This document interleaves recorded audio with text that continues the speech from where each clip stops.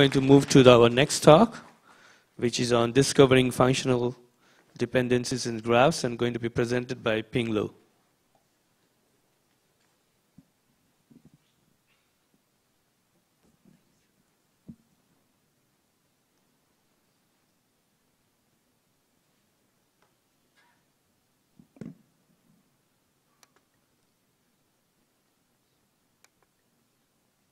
Good afternoon. My topic is discovery graph function dependencies. Let's start from the motivation. Knowledge graph has been widely used nowadays, but knowledge graph is not always consistency, which will affect the applications. Let's consider the following example. A person, John Winter, is given credit for producing film to sell out, but John is a high jumper. In fact, the film was created by producer Jack Winter. It is shown in this graph. Similar inconsistency can also find in other knowledge graph. And how can we catch such inconsistencies? We will adopt the graph functional dependencies. A graph functional dependencies consists of two parts. One part, Q, is the pattern, and a functional dependence X implies Y. Here, X and Y are set of literal of the following two forms. The A attribute of X is equals C, or the A attribute X equals the B attribute Y. Now we can use the GED to catch the inconsistency above.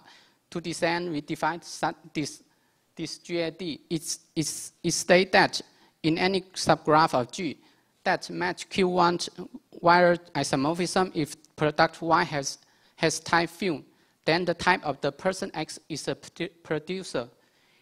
It catches the inconsistencies above by match X to John Winter and Y to sell out. And the other inconsistencies can be checked, can be catched in a similar manner. Having these notations, we can define the discovery problem.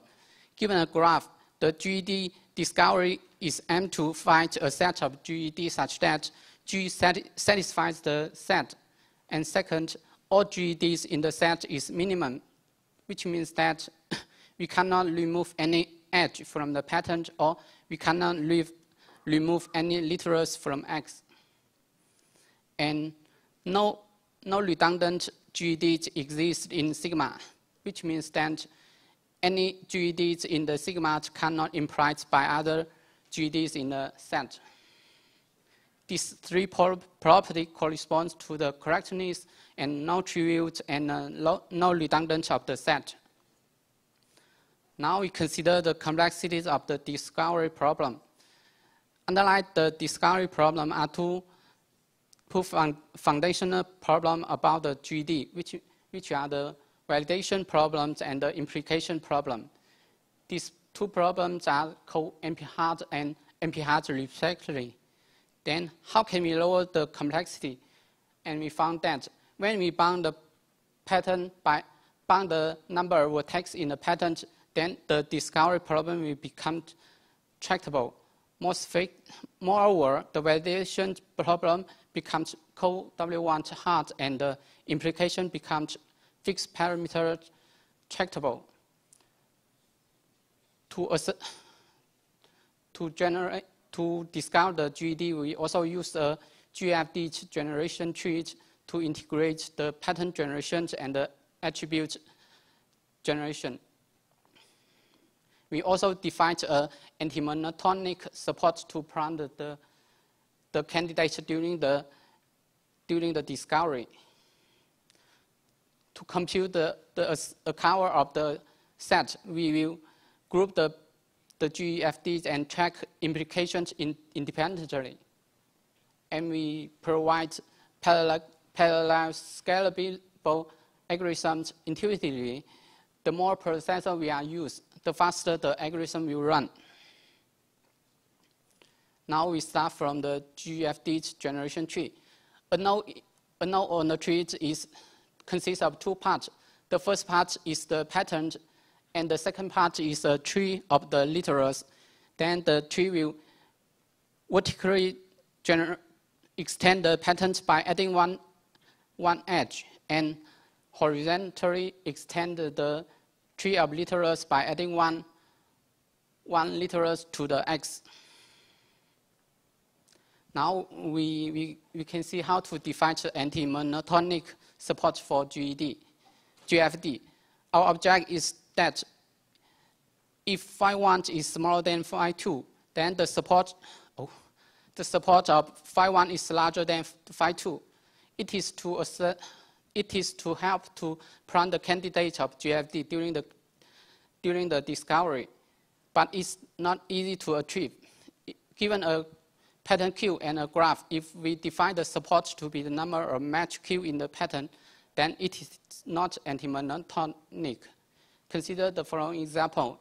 Q1 is a 1 point and Q2 is considered 2 points. We can verify that Q1 is smaller than Q2, but the support of Q1 is also smaller than Q2, the support of Q2. So it is not anti-monotonic. So we define the support of GFD to be the number of match of P words in the graph. Oh, since the time considered, I'm going to the experiment result. And GFD discovery is feasible in practice. It takes 591 seconds to find frequent 4-bound GFD.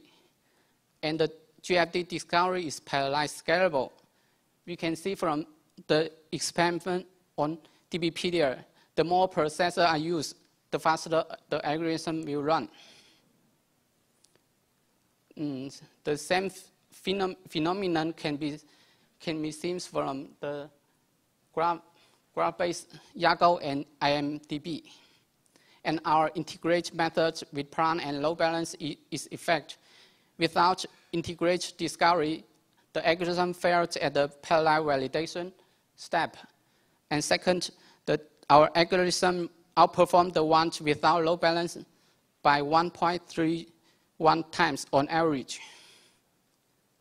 Let's conclude we find an interesting GED on the knowledge graph. A person cannot receive both Golden Bear and Golden Lion for the same movie because both festivals require that the movie has to be first released on the festival.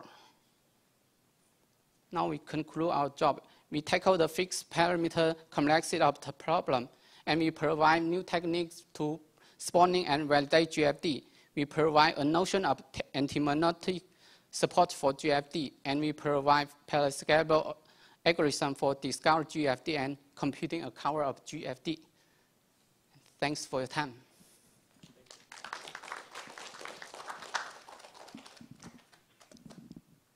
Some questions?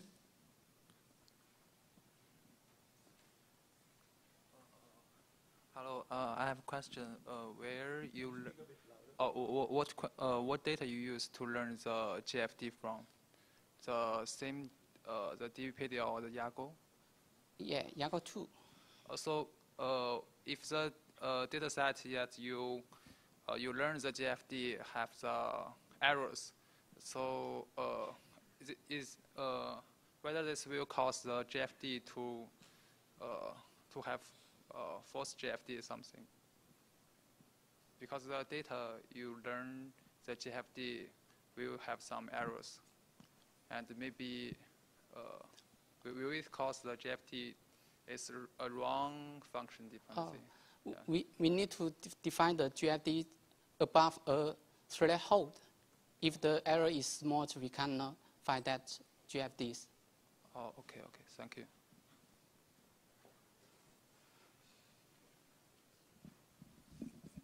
Any other questions?